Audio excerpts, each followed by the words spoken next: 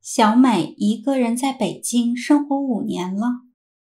她在北京的一家大公司工作。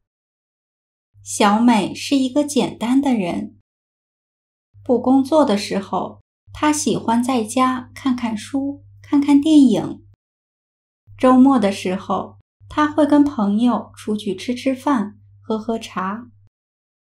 小美喜欢北京，但是她以后不想留在北京，因为比起大城市，她更喜欢小城市简单的生活。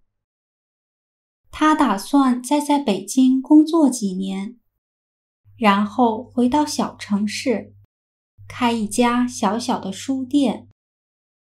每天早上起床后，她会去散散步，买买菜。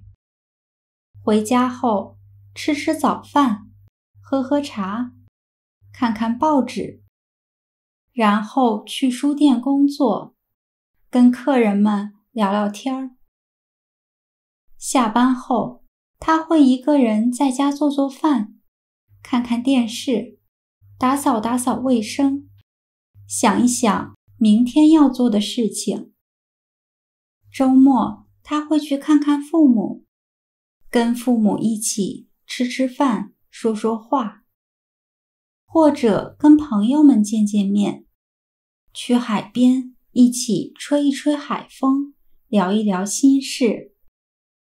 每年夏天，她都会给自己放个假，出去旅旅游，看看外面的世界，看一看不一样的风景，尝一尝不同的美食，体会体会不一样的生活。